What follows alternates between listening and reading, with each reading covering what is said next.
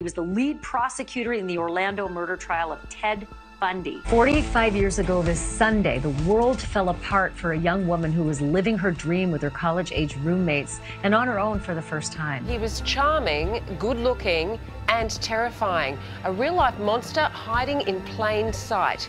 And you're about to meet one of the few women who survived an attack by the world's most notorious serial killer, Ted Bundy. Today, we set out on an emotional journey as we remember the lives lost at the hands of one of the most notorious serial killers in history, Ted Bundy. This video is not intended to glorify the killer, but to honor the memories of his innocent victims.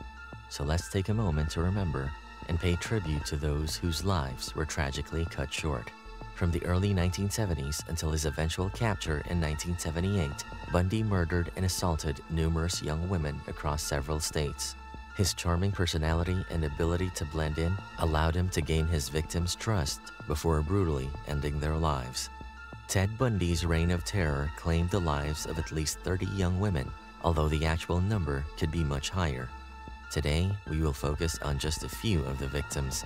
Linda Ann Healy was 21 years old and a popular student at the University of Washington, majoring in psychology.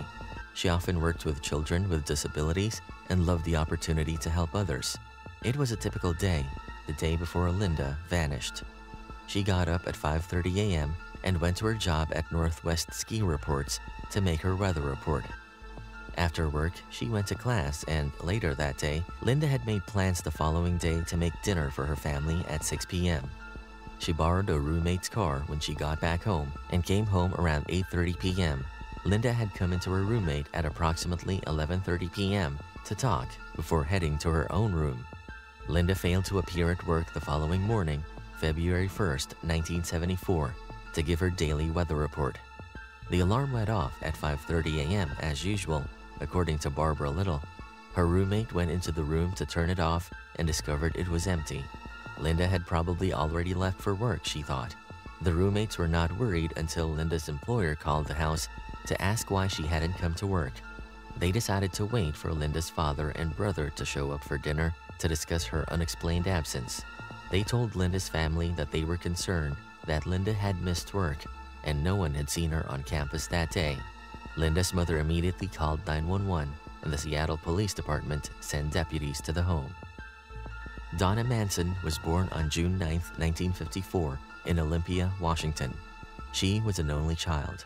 According to Donna's parents, she can be a little reserved and hesitant to engage in social interactions. Additionally, she had a tendency to experience periods of depression and moderate anxiety. But Donna was a 19-year-old student at Evergreen University in 1974. Donna was last seen on March 12, 1974, at around 7 p.m. by her roommate. That evening, she had mentioned attending a jazz concert on campus. Near the campus library, a different student claimed to have seen Donna, but this claim has not been verified. Donna was last seen with green pants, a long, fuzzy black coat, and a red, orange, and green striped top.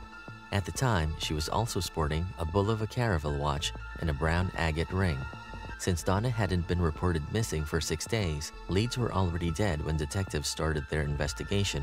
All of Donna's belongings were left behind, so it was assumed that she did not leave on her own. 2 fishermen were exploring a road near Mount Rainier's foothills on August 29, 1978, when they came across a skull. More human bones were found in the surrounding area, along with human hair and a shirt. The shirt is said to have been multicolored, and contemporary news reports state that it was similar to the one that Donna was last seen wearing. A forensic dentist compared dental records from 8 missing persons to the dental records from the found skull. The only possible match was Donna Manson.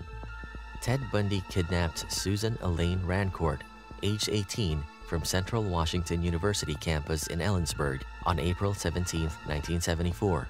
Her family described her as intelligent, inquisitive, and studious young woman who excelled in school and loved to read. Susan Rancourt washed her clothes in the dorm building's shared laundry room just before 8 o'clock, walked out to Munson Hall for a meeting. After the meeting ended at 10 p.m., Susan left Munson Hall and went back to her dorm's laundry room. It is obvious that Susan never returned to her dorm at Bardo Hall because she did not take her clothes from the laundry room. The most likely scenario, according to the detectives, is that Ted saw Susan right after she left the Munson Hall meeting. According to eyewitness accounts, he was wandering around the campus looking for a victim while wearing a fake sling. Bundy must have walked over to Susan after spotting her alone and following her. When he got close enough, he pretended to be having trouble with a load of books he was carrying. Susan did what most people would do and asked the helpless man if he needed any assistance when she saw him struggling. Bundy, of course, took her offer right away.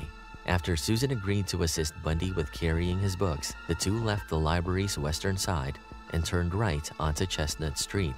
They then crossed the street and moved northward towards the railway trestle, where Bundy had parked his vehicle. Roberta Kathleen Parks, an Oregon State University student, was kidnapped on Monday, May 6, 1974. She was found at Bundy's burial place on Taylor Mountain more than 9 months later when a search team came across her skull and jawbone. University student Roberta Kathleen Parks, 20, was from Lafayette, California. Roberta was rarely grouped in with the other missing girls by the media prior to the grisly discovery at Taylor Mountain. Parks had vanished in the interim from a university 250 miles away. Given the distance, many people found the connection between Roberta and the other victims to be uncertain. There were still unanswered questions regarding whether she had fled or not. It was initially hard for King County Detective Robert Keppel to accept that the assailant they knew as Ted would travel so far outside of his hunting territory, according to Keppel. Investigators were therefore somewhat taken aback when they found Roberta's skull among the remains of Brenda Hall, Susan Rancourt, and Linda Healy. Early on June 1, 1974, Bundy kidnapped 22-year-old Brenda Carol Ball from the Flame Tavern in Burien, Washington. Her skull was discovered by accident 10 months later by two forestry students on Taylor Mountain in a remote area. It appears that she was facing a life-changing decision at the time of her murder. Brenda Carol Ball was drinking at the Flame Tavern in Burien on May 31, 1974 in the evening. She became friends with numerous customers and employees as a result. Brenda asked a bandmate she knew if he could drive her home. He replied no though, explaining that he was headed in a different direction. Brenda Carol Ball was captured by Ted Bundy at some point on June 1, 1974, in the early morning hours. The 22-year-old was also no longer burdened by the responsibilities of college because it was now the summer of 1974. She started to party a lot more as a result. Brenda had not only made no contact, but all of her clothes were still in the apartment. Her roommates decided to call her bank and inquire about any recent withdrawals in an effort to allay their worries.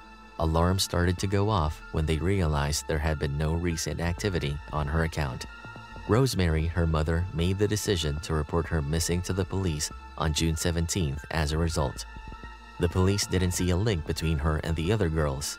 The police did not think Brenda Carol Ball's case was connected to the other missing girls when she first vanished. Susan Rancourt, Linda Healy, Donna Gail Manson, and Roberta Kathleen Parks were all kidnapped from college campuses. As a result, her case wasn't made public by the authorities until August 7th. As we honor these lost lives, it's critical to remember Ted Bundy's countless other victims, whose stories are equally important. Thank you for joining us on this solemn journey as we remember the lives lost at the hands of Ted Bundy. Please take a moment to like this video, share it with others, and subscribe to our channel to stay informed on more thought-provoking content.